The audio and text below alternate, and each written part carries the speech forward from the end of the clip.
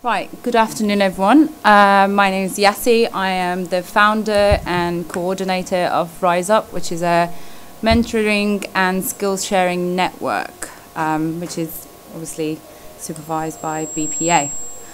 First of all, I apologize about some of the slides. I had to move my PowerPoint presentation from a Mac to another computer, which is not Mac, so there's a slight problem with some of the slides in terms of reading it, but hopefully it should be okay.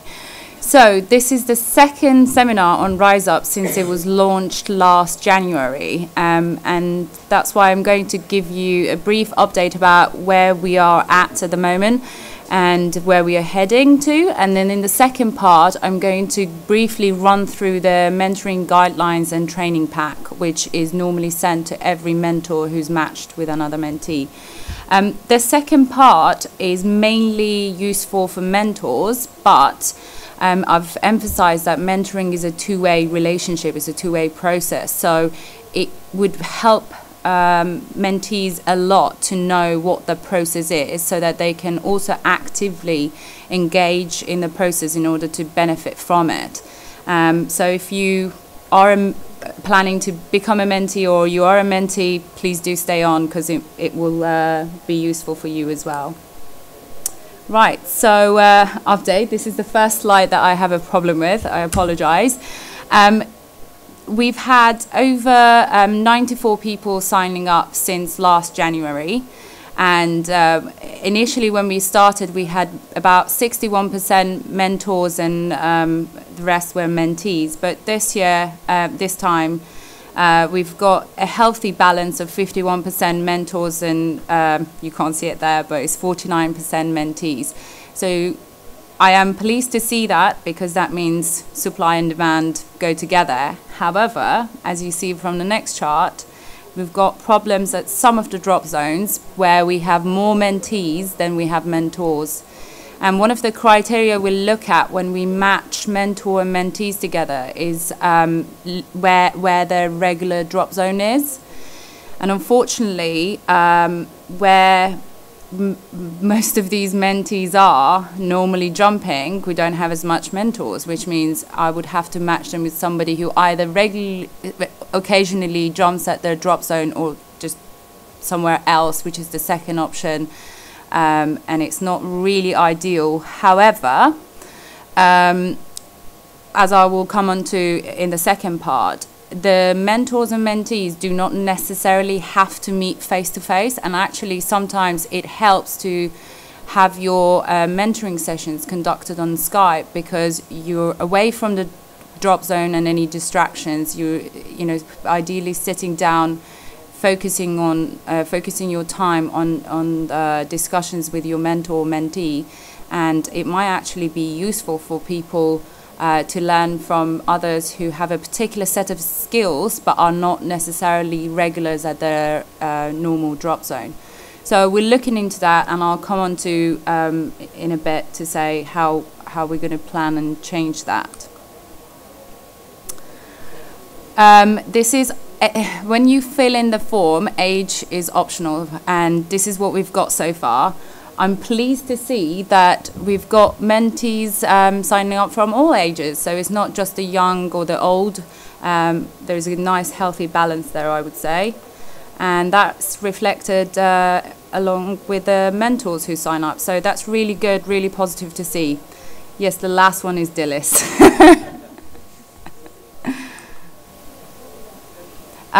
The total number of jumps is quite interesting as well. This option was added only recently, so that's why we only have 10 responses. As you can see, it's normally people who have low number of jumps that sign up to become mentees. But also, if you can see from the end of the graph, there are quite a few who have experience, and those people at the end of the graph are the ones that are thinking perhaps into going into a particular discipline or becoming coaches or camera people in the future and planning ahead. Mentors, great number of jumps from 130 to 5,000, and that obviously shows the range of skills that we have with people that have signed up to date. Right, as you can see, most people who sign up to become mentees have goals and they need someone to help them put those goals into plan of actions. And that is really what mentors are there for. I asked for people to give me feedback over the last few months, and one of the things I noticed is that a lot of mentors don't actually realize how and what they do for their mentees, and they sometimes don't give themselves as much credit as they should, and they say to me, oh well, I just spoke to my mentee a few times over the phone and I was really just a sounding board for them to come to me, and it was just, you know, that's all I could do. And then I get the feedback from their mentees saying it was great talking to them, they inspired confidence in me because I knew that whenever I needed help I could just go to this person and ask them questions. So it's really important to emphasize that you're not their coaches, you're not there to teach them how to skydive, but really to be there, inspire them, motivate them, and help them to set goals and turn those goals into achievements.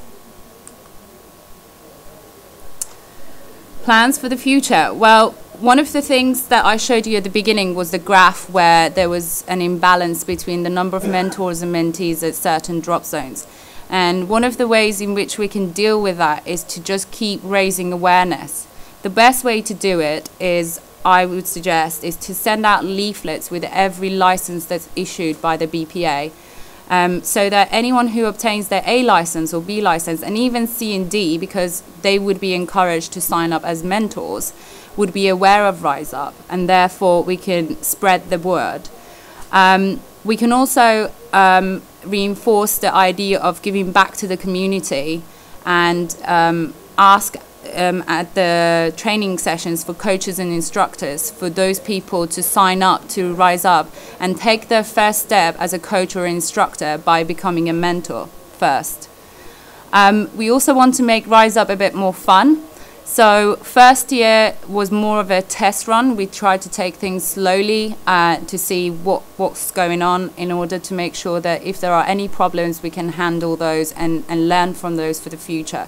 So going forward, we're going to organize social events and have competitions between mentors and mentees. However, because of the geographic area that Rise Up covers, it's impossible for the organizers to come from Rise Up only. So that's why we need help from mentor and mentees to host events at a drop zone. And those social events are not just for people who are already members of Rise Up. It is also for anybody else from that club or that drop zone to see what it's like, who's this community, and get a feel for it and perhaps join in as well. We also want to award mentors and mentees who've achieved either individually or as a team together. And I think that would be really important to reinforce that sort of award culture in Rise Up as well. And finally, we will continue to ask for feedback and take those on board. And I will address some of those when it comes to the mentoring pack, sorry.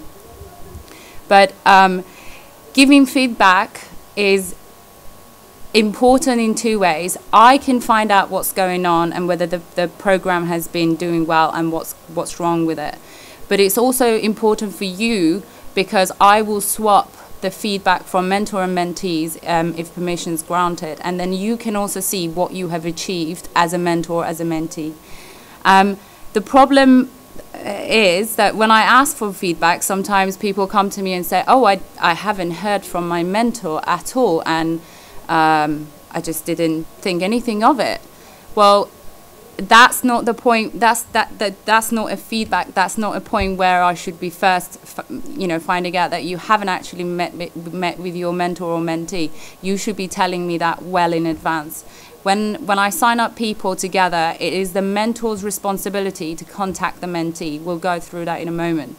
But I will inform both of them that they are now matched and paired. So if you don't hear from your mentor or mentee, just contact me. Let me know straight away. Don't wait for the end of the 6 months for me to come back and ask for feedback and then tell me you haven't been in touch.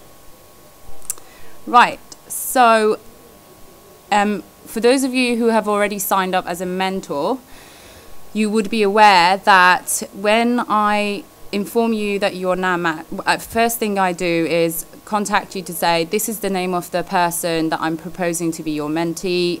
These are their requirements. I think you would be a good match. Could you please confirm that you have the skills to help them?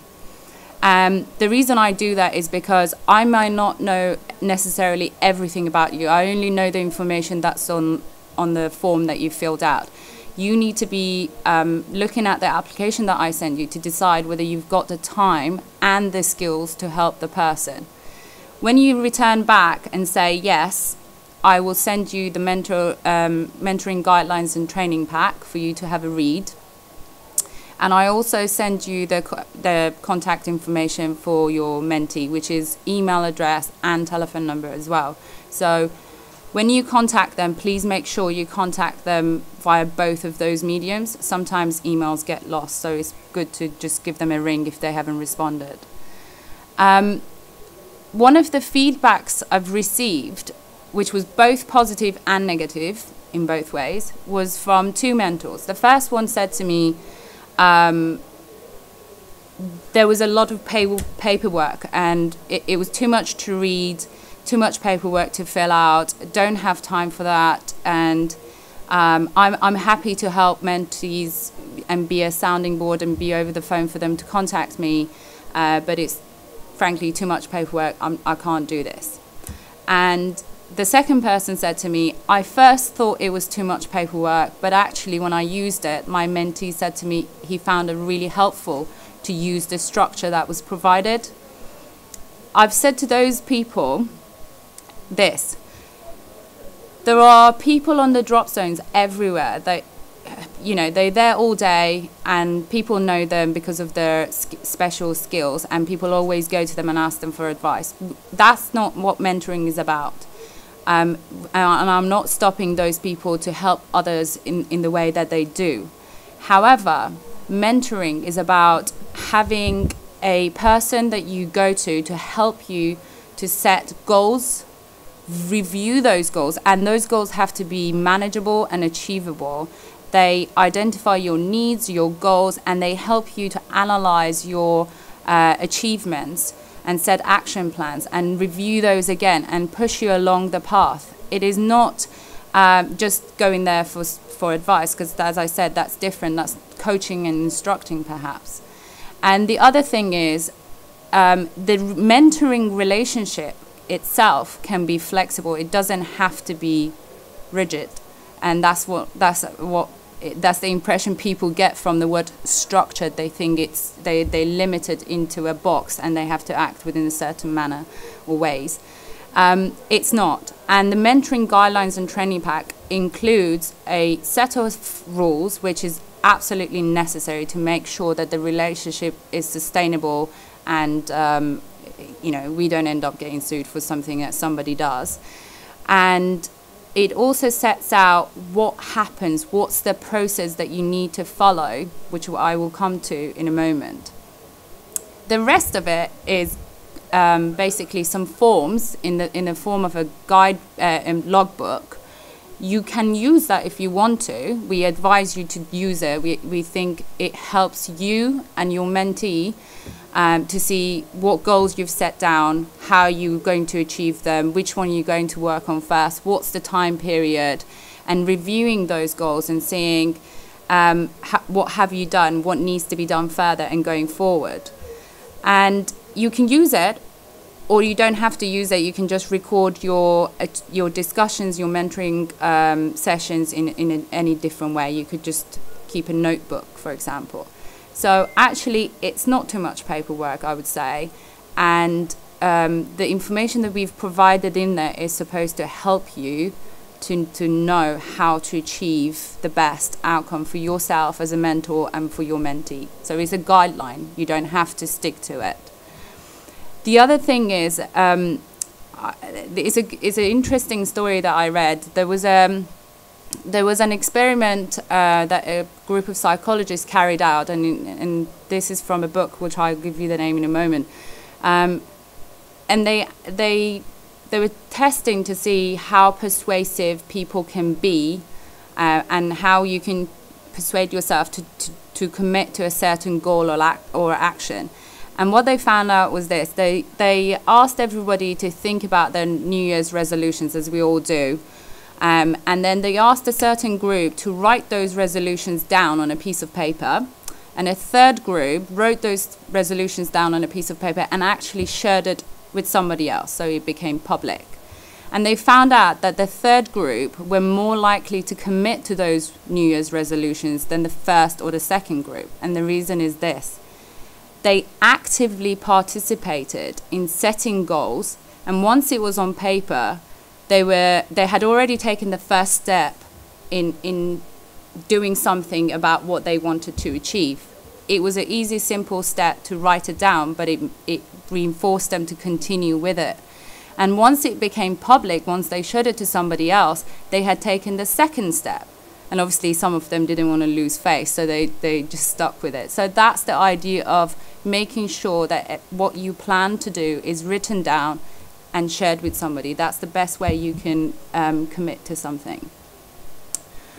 Right, so that's the overview. As I said, it's a two-way process. You're helping mentees to discover their desired skills and objectives and ambitions, and how best to achieve those. You're also planning for future and analyzing different options. So it's not just advice there and then, which canopy should I buy? You're also helping them to come up with development plans, and you're challenging them with their assumptions, and you're trying to help them to become independent. So you're not just there to always hold their hands, but you're making them make their own decisions. And you focus on short and long-term goals, and those obviously have to be realistic. A lot of mentees that sign up say that they have just got their A license or B license, and they've got too much choices and they don't know which one to choose. One of the other best persuasive skills is to limit the choice, and then that person is more likely to pick something that you put in front of them. So that's one of the roles of the mentors as well. Okay, as I said, you're not coaching, you're not instructing, you're developing your mentees, and you're a role model for them. And you inspire them, and you build their confidence. Bear in mind, people learn in different ways. Some people are very good at going, they do really well when they go to school, because they need someone like a strict teacher to tell them, these are the homeworks, this is what you have to come back with. But others actually do well on their own and do independent studies. So everyone's got a different method to learn and be inspired. I'll just tell you a short, brief story again. My partner who's here, he was at a Mountaineers Club meeting, and this guy was telling him about how he cycled in the French Alps, and he was going through all the details and all the achievements and everything else. By sharing his experience and relaying that story, he inspired something in my partner Stefan. But it wasn't just about his experience. He followed that on by relaying to Stefan what he could do, and gave him a plan and suggested a simpler, easier plan, which was to cycle from his house to the French Alps in Italy. It is far. His house is Nuremberg. And that way he was inspired to do something. He was told how he could take the smaller first step, and they went through the planning, and he encouraged him, and he did it. So find different ways to persuade and inspire your mentee, and share your experiences, but don't just talk about yourself. Relate that to your mentee and tell them what they can achieve and how they can achieve it, and encourage them to think about it as well. The other thing I should say about confidence is by being there, by simply knowing that that person has a mentor that they can go to when they have a problem and they want to discuss something, you already inspire confidence in those people. the other thing is not to think too much in a limited way about what can I do in skydiving to inspire someone, but think out of the box. Another story is my sister was trying to get her driving license, and she just kept saying she can't do it, she can't do it, she's not good at it. And no matter how much I told her that she was good, and I took her out driving with me and I said, look, you're doing really well, and I sat with her doing her theory test and everything else, she still did not have the confidence to go and sign up and take her driving test. So I did something else. I got her a tandem ticket, and I said to her, okay, you're going to do this. And my parents and her, they thought they would never, she can't drive. She doesn't have confidence to drive, let alone jump out of her plane. But actually, she went for that. She didn't think too much about it. She went for it. And once she did it, she believed in herself. And she said, well, if I can jump out of the plane, I can take my driving test. And that way, she went and passed the first time. So try to find different ways to inspire your mentees, and don't think too much into skydiving only. Right. Now, in the training pack, I've set out that there are 4 stages to the whole mentoring process. So as I said, mentoring is not an event, it's a two-way process. Now, these 4 stages are actually objectives of each mentoring phase. And then there are 7 steps that you follow, which spreads across these 4 stages. And that's how this program works. And I know it sounds a little bit confusing, but I'll go through them very quickly. So the 4 stages sets out actually what happens and what you should be doing at each phase. The first one is acceptance and contact initiation. As I said, I will send you the details, and you as a mentor are responsible to go and contact your mentee. When you first contact your mentee, which could be over the phone or in an email, try not to get too much into detail about what you're trying to achieve, what are the goals, etc. That's for the next phase. Sorry. But just try to find out what's the best way of communicating. Do they prefer to have some time to discuss this at a drop zone, or whether they want to be on Skype or on the phone? And then go and then set the first date for your meeting, wherever that might be. The discovery meeting is when you actually sit down and you go through what happens. The first thing is you need to set some ground rules, and I don't mean it in a legal way, let's say, but just to set some boundaries, to know what they should be expecting and what you can provide for them. So for example, one of the rules you might set is they can contact you anytime by email. You might not necessarily be able to answer them straight away. That's not a problem. If I don't answer back within 3 days, please remind me, that sort of thing.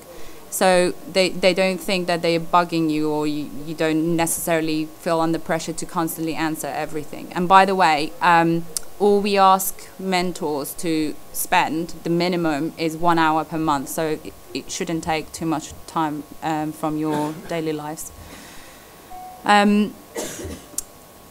So, as I said, it would be good to start by sharing some of your experiences and finding out generally how you can offer them help and what skills you can share. And then invite them to tell you their story, because some of those are quite interesting, trust me, when I get the applications.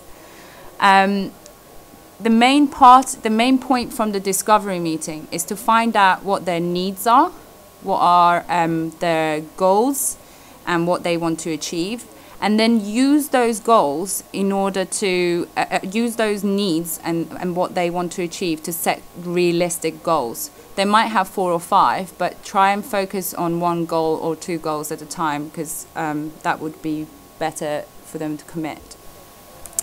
And then from those goals, you can set action plans and write all of those down. There are certain forms in the logbook that you can easily fill out to keep a record of all of this.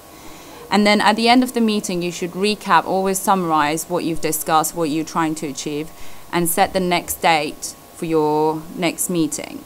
Now, your next meeting is going to be progress meeting, and this is not just one progress meeting. You could have several different progress meetings, because every time you go back, you ask your mentee to give you an update on what they have achieved. You go back and review those needs, goals, action plans, what's been done, what hasn't been done. And one of the main points about progress meeting is your questioning technique, and which should push and encourage the mentee to analyze their own performance. So you're not there to just constantly tell them what to do, but push them to come up with why they haven't achieved what they said to achieve, how they're going to achieve that. So that's part of making them also becoming more independent.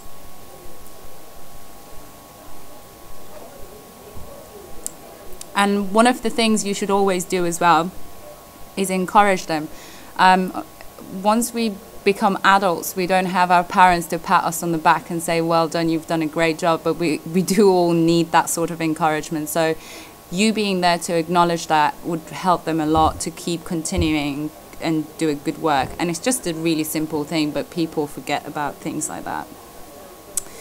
So you might have, as I say, you might have several progress meetings, and once you get to a stage where you think, okay, this is coming to an end, you would have your final meeting. And as part of the final meeting, again, you get an update. You encourage your mentee to analyze their overall performance, to reflect back on what they have achieved. You go over what needs they had, what goals they had, what action plans you set, and you encourage them to celebrate the achievements. And then finally, you give them feedback and on their achievements and on the mentoring relationship, and also ask them to give you feedback on how well you've done as a mentor, because that would be a good encouragement for you to continue as well. There is an evaluation form at the end of the logbook that is part of the training pack. So it would be really helpful if you just get your mentee to fill that in. It doesn't take long. And then also encourage them to encourage other people to join the mentoring program so that more people can benefit from it. That's literally the 4-stage, the whole process of how mentoring works. Now, the 7 steps are more detailed. This is more about, for example, the first 3, you normally do those as part of your phase 1, phase 1 and 2. You ask them to identify their needs and how to set goals and establish an agreement. I've provided detailed notes on how to do those in the training manual, so I would invite you to read them, and if you have any questions, either email me or just come and see me afterwards and we'll go through them. The main point I want you to take from this session is that your role is to inspire, motivate, encourage, and persuade, really. Persuade them to stick to goals and take active part in the mentoring session. There are also some do's and don'ts in the training manual. Again, those are just guidelines.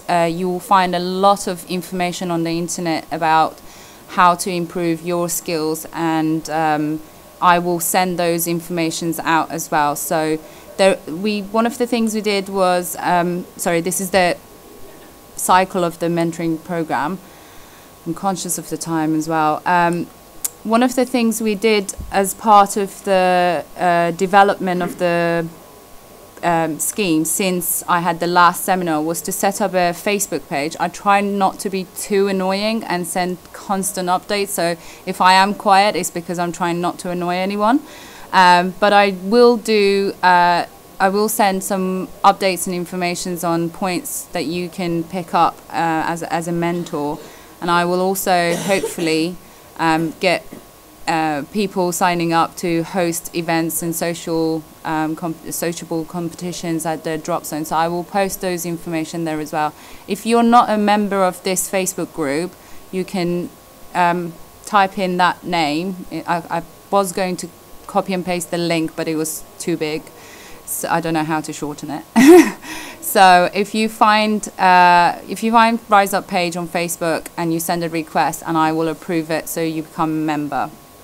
And also the link at the bottom is the link to the sign up. We haven't moved to the BPA's new website yet, but hopefully that would happen in due course. We don't know yet. And when that happens, then obviously it would be much easier for you to have your own profile and to keep it updated. If there are any questions, you can share as part of that sort of community on the website. The other thing I want to say is that when you sign up with Rise Up, you obviously send me your form, which is a snapshot of where you are at and what you're doing. If your circumstances change, please let me know. It's really important that I keep everything up to date. I've had people signing up and being saying that they are jumping at a particular drop zone, but actually then they've moved even out of the UK and they've not bothered to tell me. So please do tell me, because it would be really useful to know. And also, if you start your relationship with your mentee and they achieve their goals before the 6-month period, which is the minimum period to stay together, please do let me know, because that mentor could then be available to take somebody else. And as you saw from the first graph, I struggle with certain drop zones, so please let me know. Right, I think there is time for questions. Anyone? On your first graph, there was nobody at all that had taken up for me to tandem, like the first time you took this up, so you haven't got any leaflets out there or not? Absolutely, yeah. That was part of our plan to allow tandem jumpers to experience what it's like to be a skydiver, and I thought it would be a really good idea to pair them up with someone, and they can spend a day at the drop zone and just see what it's like, and perhaps even reduce some of the fears that they have about skydiving. But we haven't sent out leaflets. I have asked the drop zone owners to assist us by spreading the word. But obviously we need to do more work on that. And also, I think once we go on our website and on our new BPA website, people that come to the BPA website wanting to do tandem might become aware of Rise Up and actually think, I could do that or that, and just sign up. They do, yeah. Yeah, that would be part of our plan to basically leaflet out with the licenses. But also there are some other developments. I think tandems will be going. Correct me if I'm wrong, Martin. Tandems will not be going through drop zones anymore. The insurance or something, I can't remember. We discussed this. So that once that goes through the BPA, then we can do that as well. But yeah, it would certainly be down to people at every drop zone to let tandem jumpers know that if they fancy skydiving, they can shadow someone and see what it's like. Well, not shadow them in the sky, but... Any other questions? No? Well, thank you very much for coming. If you have any questions later on, come and find me or send me an email. Thank you very much.